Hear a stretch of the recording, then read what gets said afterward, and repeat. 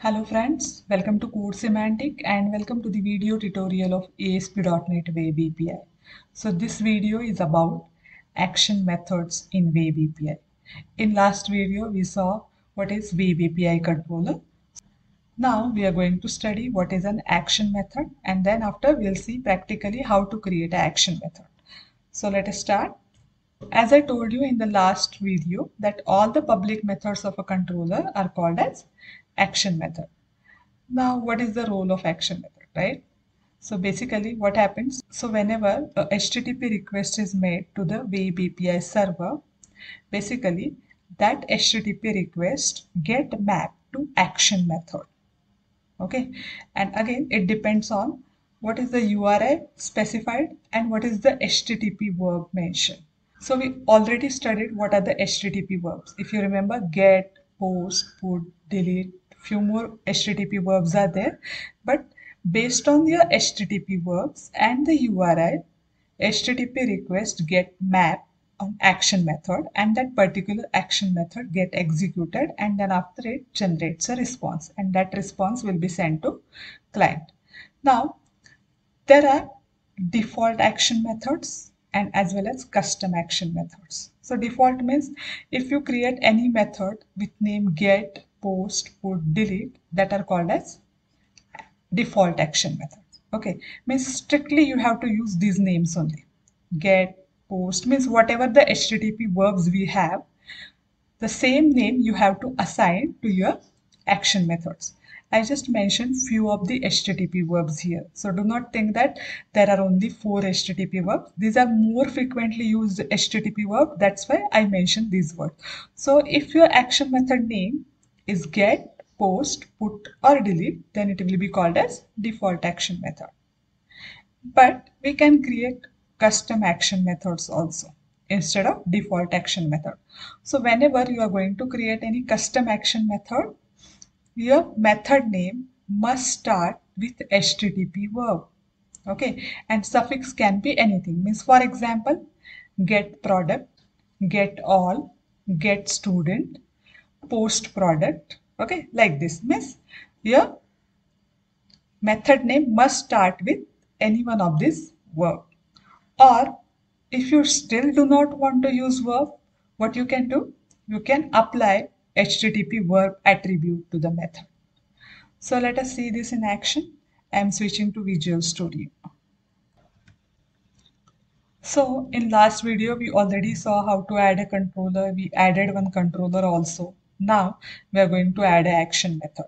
So here, what will I do? I'll create one public method. And time being I am keeping the return type as string. Okay, and here I'll say get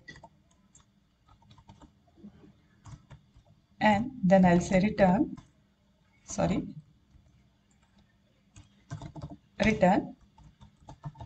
hello world.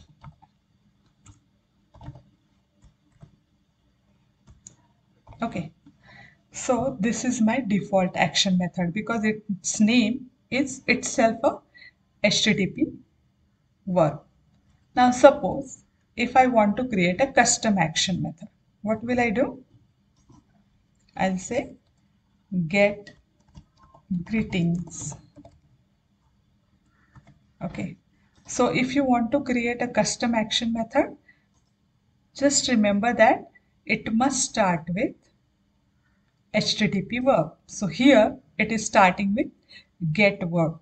But still, if you do not want to start your name with HTTP verb, in that case, what you can do, just specify the name that you want, say greet, and then after you have to decorate your action method with HTTP verbs. So here I will mark this method as HTTP get. Now what is the meaning of that? Basically, whenever your application is running and if any client application makes a get request to this product controller, this greet method will be called. So in this way, your action method get executed. Now let us see few more things related to action method. So the next important point related to action method is its return type. So what kind of data action method can return? So it can return void, it can return primitive type of data, as we did here.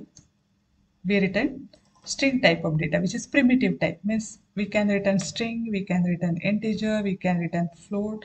So all these ready-made types are what? Primitive data type. Or it can return a complex type also. Now what it means, suppose you have created a class and you want to return any object of that particular class, so you can return that. The third option is that you can also return HTTP response message. So here what happened, along with your data, you can also return a specific code if your request get executed successfully. In that case, along with your data, you can also send a status code as 200, which is nothing but a OK. Suppose you are finding anything and you do not get it, in that case, you can return not found status code. So that is the advantage of returning HTTP response message. So along with the data, you can also return the status code, which helps us to determine whether our request is handled successfully or not. Now the last type is iHTTP action result. This was introduced as part of Web API 2 and like a HTTP response message, right? It also returns the HTTP response message, but it is quite friendly to use iHTTP action result instead of HTTP response message. So if you're already familiar with the action result class in ASP.NET MVC, you can easily relate it to this one. Okay. So in upcoming video, we are going to see how we can return a data from action method and how we can test that part. So if you have any questions or any doubts, you can definitely write it to the comment section. Thank you for watching.